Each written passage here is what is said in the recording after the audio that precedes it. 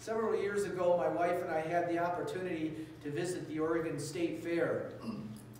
Valerie, my secretary at the time, had a daughter who had several 4-H entries, so we went to support her. I always love the state fairs and the opportunity that we get to see the broader array of things that are available to view. My favorite areas of the fair are the booths that involve the environment. Things like water quality studies, geological surveys, BLM, and anything to do with wildlife studies. I'm always fascinated by that, and I love to see those.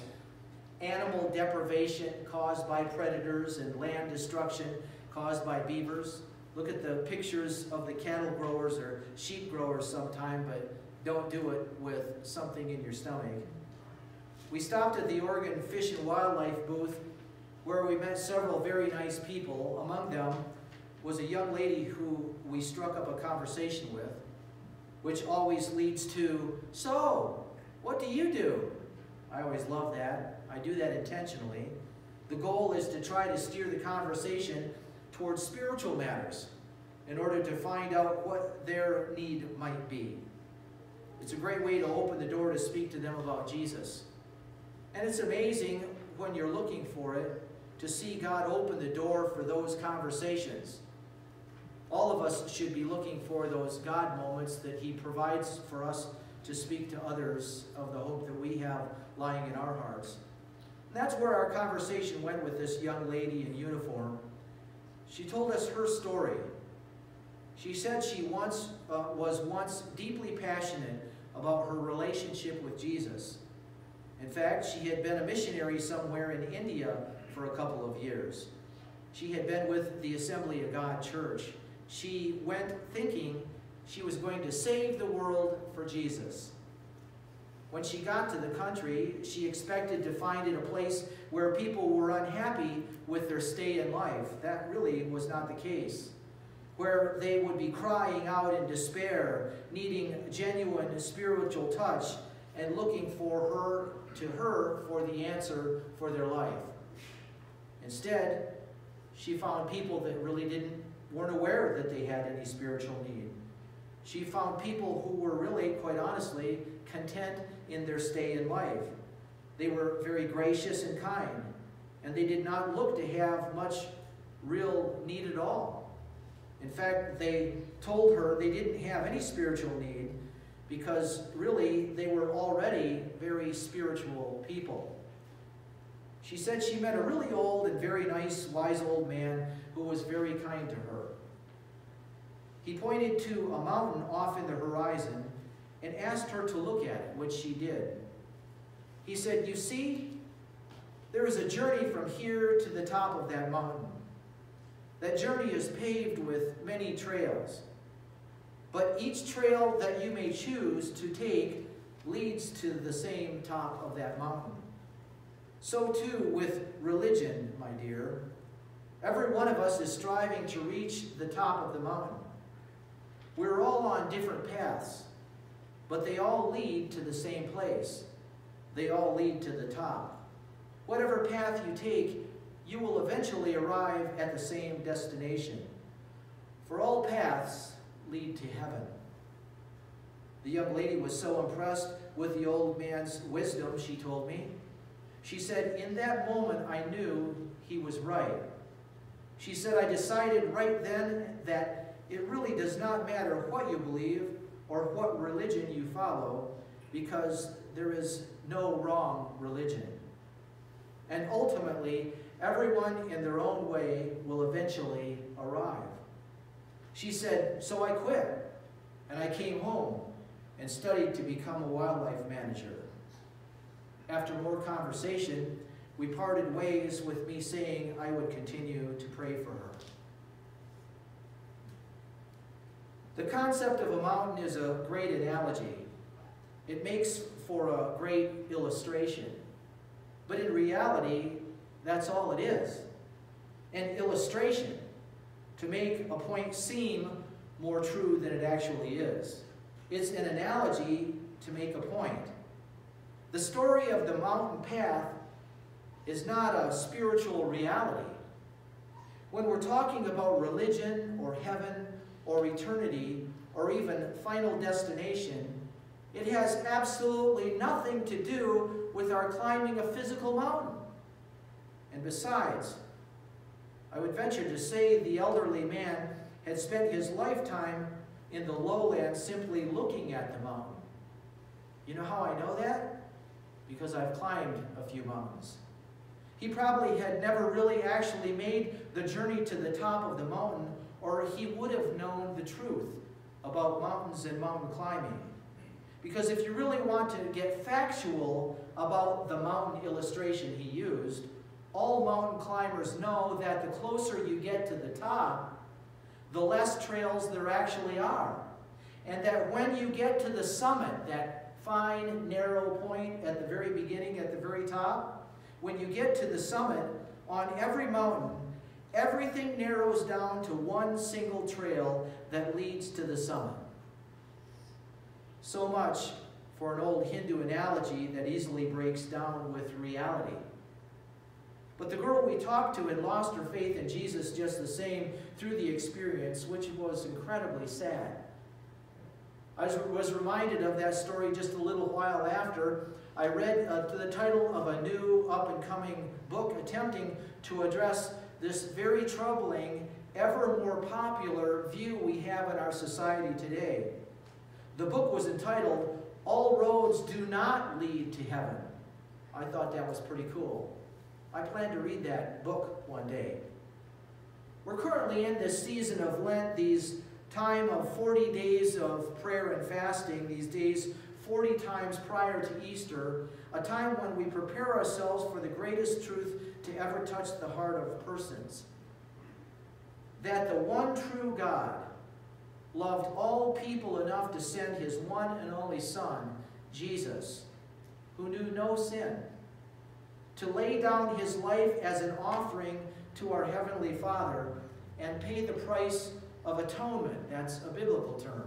It means correctedness, to pay the price to make things right, making all things right between us and God for everyone who believes in the person and the work of Jesus. See, that's the criteria.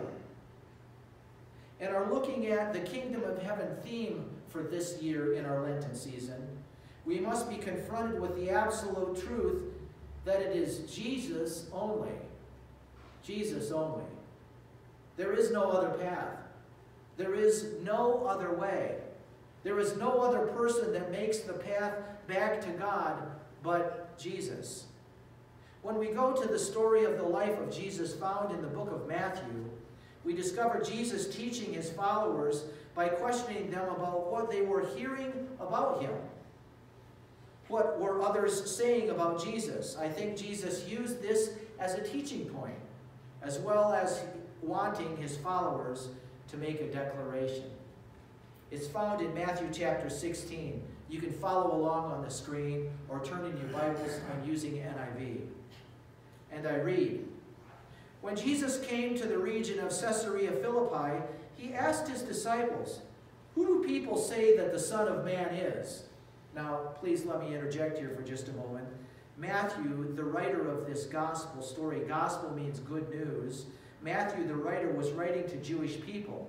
His purpose was to convince his people that Jesus was the Christ of the Old Testament that they knew very well, that Jesus was the promised Messiah, that according to the Old Testament prophecy, the Messiah would come as the incarnation, meaning the God-man, meaning God in human flesh. So Jesus refers to himself as the Son of Man, in that everyone hearing this who was Jewish would immediately know he was speaking of God's promise of their Redeemer, the one who would correct that broken path back to God. So with that said, Jesus asked his disciples, "Who do people say that the Son of Man or himself is?" They replied, "Some say John the Baptist, others say Elijah, and still others Jeremiah or one of the prophets reincarnated." Isn't that interesting? "But what do you say? What about you?" he said. "Who do you say that I am?" Simon Peter answered, "You are the Messiah, the Son of the living God." Jesus replied, Blessed are you, Simon, son of Jonah, for this was not revealed to you by flesh and blood, but by my Father in heaven.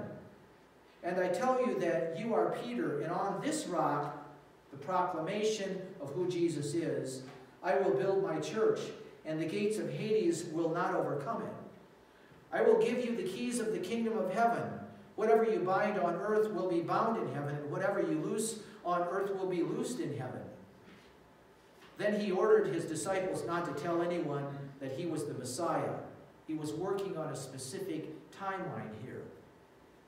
From that time on, Jesus began to explain to his disciples that he must go to Jerusalem and suffer many things at the hands of the elders and chief priests and the teachers of the law, and that he must be killed and on the third day be raised to life. Peter took him aside and began to rebuke him. Never, Lord, he said, shall this happen to you. Jesus turned and said to Peter, Get behind me, Satan. You are a stumbling block to me. You do not have in mind the concerns of God, but merely human concerns. Then Jesus said to his disciples, Whoever wants to be my disciple must deny themselves and take up their cross and follow me. And whoever wants to save their life will lose it.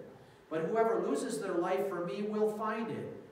What good will it be for someone to gain the whole world, yet forfeit their soul? Or what can anyone give in exchange for their soul? For the Son of Man is going to come in his Father's glory with his angels, and then he will reward each person according to what they have done. Truly I tell you, some who are standing here will not taste death before they see the Son of Man coming in his kingdom. Father, we thank you for the reading of your word, and we thank you for the words of Jesus, and we thank you for the words of Peter. They are so foundational to our belief system. In this world in which we live, where everything and anything is embraced as truth, we ask that you open our hearts to see the absolute truth, the truth of your word, and that we might internalize it and embrace it and take it out into a world that needs to see Jesus. And for this, we'll thank you now and evermore. In Jesus' name, amen. Isn't it great? Peter nails it with Jesus. He comes to the most profound proclamation ever made by anyone ever when he tells Jesus who he says Jesus is. Then, almost in the same sentence, Peter blunders and misses the mission when he makes his statement that attempts to thwart the plans of God for Jesus. That's why I love Peter so much. He shows me what real people like myself are all about, and that Jesus still loves us. We can say one thing that's so profound and people go, whoa, that's heavy. And then we can say something in the next sentence that they go, what?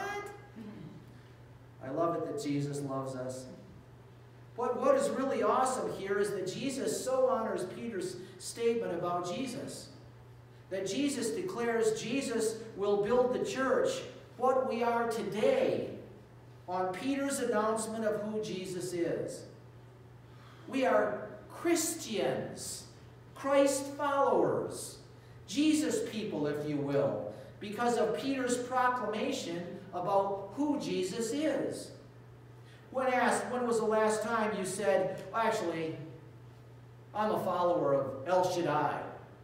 I'm a follower of Elyon or Elohim or Jehovah or Yahweh. We don't say that. We say we're Christian. Or for that matter, when was the last time you said, when asked, I'm a Holy Spiritan? Or I follow soteriology, or I'm a soteriologist. That's the study of the Holy Spirit. We're Christians.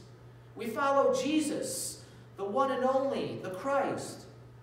So what can we take away from this lesson for us in this season of Lent? What can we tell those we love around us, our friends, our co-workers, our family members, our friends and family who have been, I might honestly say, duped into thinking that it really does not matter what you believe? What can we tell those we care about that might show them that all religions and all belief systems do not lead to heaven? First and foremost, the Bible is the basis for life. That's what we can show them. That's what we can communicate to them. The Bible only is the basis for life.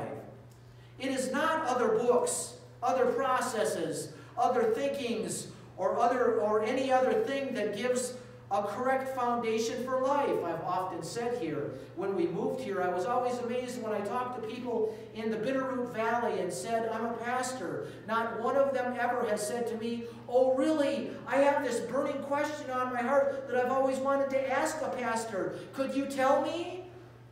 They never once have ever done that. Oh, you're a pastor. Well, you know what I think? And they go off into these really weird philosophies that I'm like, wow, seriously? The Bible is the basis for life, not all these other thinkings and things that we might come up with.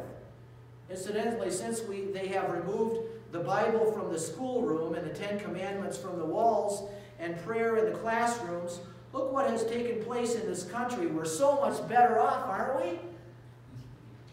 Right. Separation of church and state was never intended to be the removal from church from the nation. We're still supposed to be one nation under the one true God.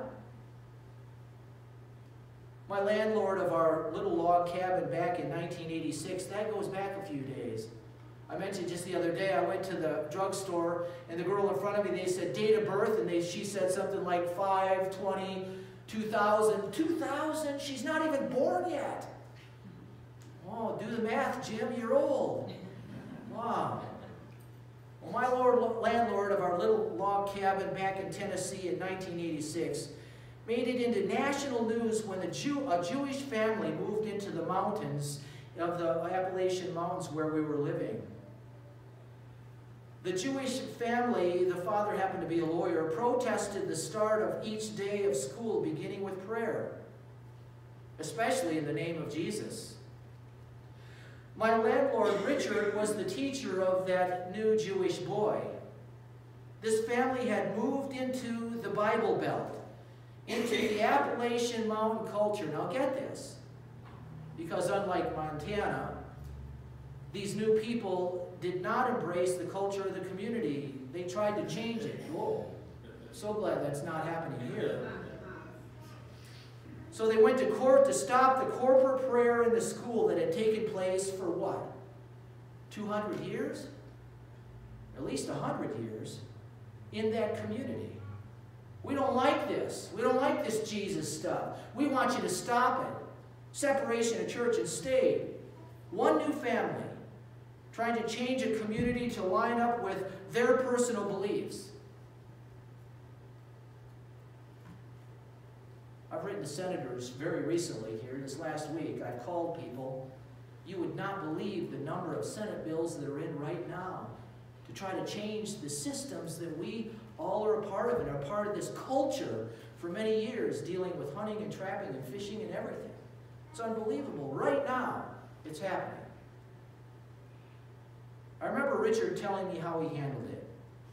He said, I looked at the new boy with genuine love. Richard was a wonderful Christian man. He said, son, we would never want to do anything to embarrass or offend you, but we believe in Jesus. So before class, I'll allow you to go stand in the hall away from our class prayer until we're done. Then you can join us because we are going to pray together to begin our day in class. The national news all died down and went away because there wasn't any spectacularism to sell anymore.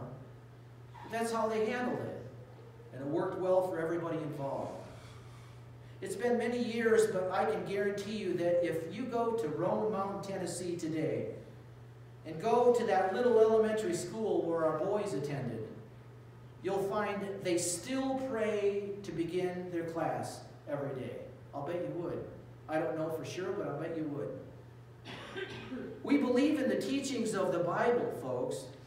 The Bible is foundational and instructional for life, and it is without error. There's a movement to discredit the Bible, saying it is written by men and it is flawed and inaccurate in its suggestions. It was dictated to the hands of men, but it was written by God for people. That's what we believe. The Bible may be sometimes difficult to understand, but the more you're in it, the more you comprehend and know, and His plan, God, you know God, His plan, and His Son Jesus. The Bible is absolute. It's absolute truth. I find it fascinating that history and science, who are so often communicated as absolutes, science, oh, it's absolute. So quickly they fluctuate and change as new information is made available. I go to sleep by old-timey radio on podcast. That's how I try to get my mind shut down. Old westerns and old detective shows from the 30s. Sometimes I'll have to bring in some of the commercials for you to listen to. Good science. 4 out of 5 doctors recommend Camel cigarettes. Take the Camel challenge for 30 days and see if you do not feel better and breathe better, because it has cool, refreshing taste. So much for science. Yet so many things in science newly discovered point all the more to the factual truth about the Bible. Read Biblical Archaeology magazine sometime. It's fascinating, the new stuff that they discover that goes back to the very truth that we've known all along. The Bible, in its truth, stands alone. In fact, it interprets itself. 66 books written over what, 2,000 years? Divinely inspired, God dictated to the human instrument to communicate His plan for His people. From the Old Testament and the covering of sin with the blood of the Lamb, to the New Testament removal of sin by the washing with the blood of Jesus, the Lamb. The entire Bible points to Jesus as the only way. If you will not consider the Bible, which is foundation to all that we believe and hold to, then there really is no argument or discussion, because that's an absolute for us. Because the premise of all that we hold on to, is the Bible. So when you're wondering about another person's belief system, simply ask them what they believe about the Bible. That'll tell you a great deal about their path that they're attempting to climb to the top of the mountain. They may be seriously off track. They may actually be wandering down in Zigzag Canyon. You guys don't probably know about Zigzag Canyon. The first mountain my wife ever climbed was Mount Hood. Mount Hood loses lots of hikers every single year. There was a doctor that was rather wealthy, and his family, he was lost on the mountain, and his family said, we want his remains, his body to be found, and we'll pay a large sum of money to anyone who discovers it. Bring our husband, our father's body back. They went through Zigzag Canyon. They found 9 bodies, but none of them were the doctor. There are people that are wandering around in Zigzag Canyon, lost, never to be found. Which brings us to the second point. It's the title of the message, but it's also a point that we need to emphasize, and that is that it is Jesus only. It is Jesus only. Peter, speaking about Jesus to the crowd in Acts chapter 4, verse 12, says, salvation is found in no one else. Listen to me. It's not the Wesleyan Church. Salvation is found in no one else, for there is no other name under heaven given to mankind by which we must be saved. Saved from sin and saved from ourselves. John 3:16, very familiar to most of us.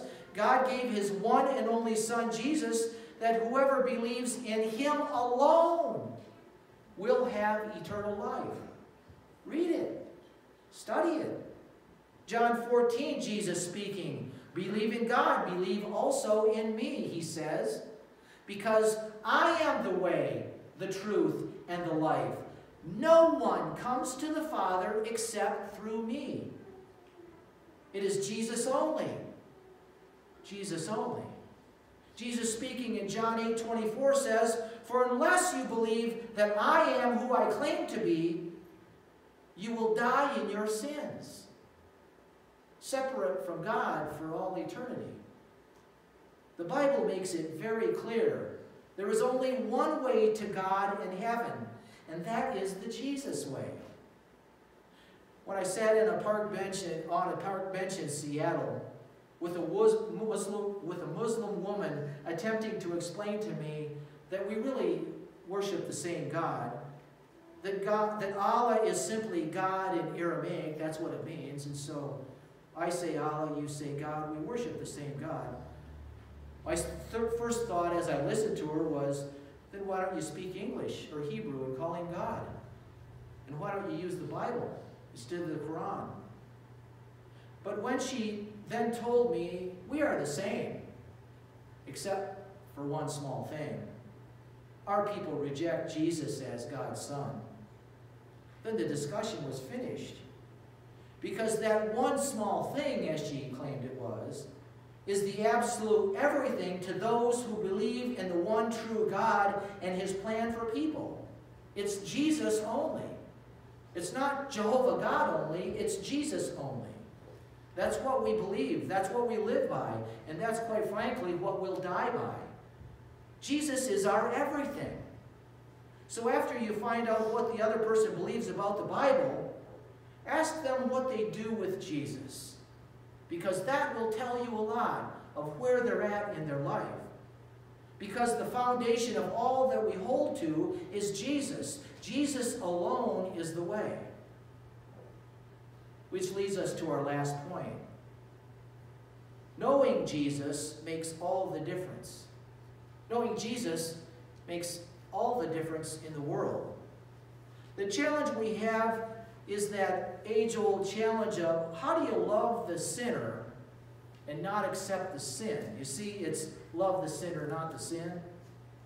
When you discover for yourself to embrace the Bible as absolute truth, and then you discover what it says, that Jesus only is the only way, it's never with the intent of shoving the truth in the face of those who are wrong or who are mistaken or who are on the wrong path. That is never our intent. If they disagree with the foundation of the Bible and Jesus, think about it. They are lost to God. That should never, ever cause the Christ follower to walk away saying, "Ha, stupid lost person. Ha ha, I've got the answer for my life and you don't. Ha ha." I've never walked away from a Jehovah's Witness saying, they don't hold to Jesus as the one and only Son of God. Boy, are they stupid. I don't walk away from a conversation with a Muslim saying, what an idiot. And I don't walk away from the atheist saying, "Ha, you wait, buddy, you'll find out." And I've had conversations with all of the above many times. I walk away with those conversations. I walk into them praying for the right words, and I always walk away from them feeling inadequate and frustrated that I did not get through more of the truth of Jesus to them. I had a girl raised by two atheists sitting on a bus next to me. She sat down and saw something I was doing, my Bible, something. She said, "So are you a Christian?" I said, "No, I'm a soteriologist." I said, "Yeah, I'm a Christian." I've always wanted to ask a Christian. I was raised by, both my parents are doctors, highly educated, and they're atheists. So I've grown up in an atheist home. Tell me the truth. And I had 2 hours to talk to this girl about the truth of who Jesus is and what it's like. And she said, "Boy, that's what I want for my life." What an awesome time. What an awesome time. I always walk away from those conversations a little frustrated. Our message is a message of love for those lost to God. Would you get that, please? Our message is a message of love for those who are lost to God. God cares to seek and save those who are lost through his Son Jesus and through us. It's not a message of self-righteousness. And I praise God that when I was lost, I was an adult. When I was lost, Jesus' people did not treat me poorly and look at me with disgust and call me stupid, but they rather loved me. They were very attractive people, and I wanted to be like them because they were like Jesus. The Bible is absolute truth. Jesus is the only way. But when you know Jesus, really have a relationship with him, it makes all the difference in the world. It brings hope, and it brings peace, and it brings abundant life into your life. So I have to ask, we're so bombarded all the time by all of these differing philosophies that are permeating our life on what we see on the television, what we read in the newspapers and magazines, and what we hear on our radios and podcasts. I have to ask you, have you settled it? Have you really settled it for yourself? Is it Jesus only for you? There's only one way to the top of the mountain. There's only one way to heaven. That's through God's plan of Jesus. He died for your sins. That's what the season we're in is all about. That you might live in belief of him. Have you settled it? Let's bow our heads for a moment of prayer. Think with me for a moment on your own personal belief systems. And if I were one-on-one with any of you, I'm sure I would hear differing ideas and different concepts. Some of you have been influenced by very positive things, absolutes, and some of you have been influenced by other belief systems. Are you embracing the Bible as truth for your life as you function from this day? We've faced several recent deaths in our communities that have really impacted us in thinking about the reality that life is so incredibly short. Ray Diekman's carpenter just passed away this last week. But to think of how incredibly short life is, and to think, are you embracing the Bible as absolute truth for your life? And then are you embracing Jesus as God's one and only way? And then are you receiving him into your life through a personal relationship with him? It's as simple as a prayer. All you have to do is say in your own words that you believe and that you accept Jesus. And when that happens, he takes your sin. It's transferred to him, and he gives you his eternal life. It's that simple.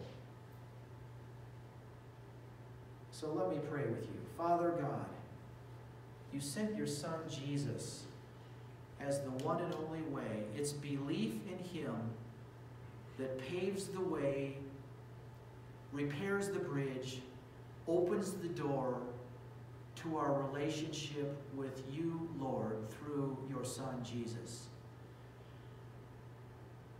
We, in this very moment, during this Lenten season, embrace your word, the Bible, in its entirety. We don't understand it all, but we embrace it as absolute truth as it guides our life. It gives us foundational principles that are even good for community. And so we embrace it.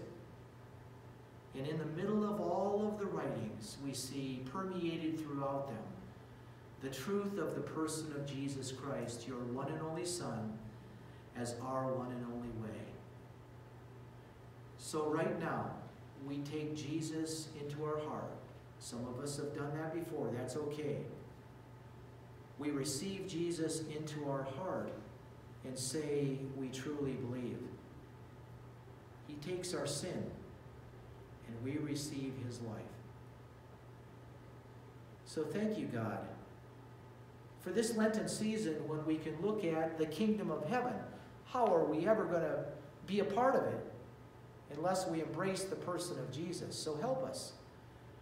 From this point on, it's not the church. It's not even the church universal. It's Jesus and Jesus only. We receive Jesus into our life, and we thank you for that incredible gift you've given us. It's free. We just receive it. And you take away all of the wrong of our lives and wash us whiter than snow. And for this we thank you today and always. In Jesus' name.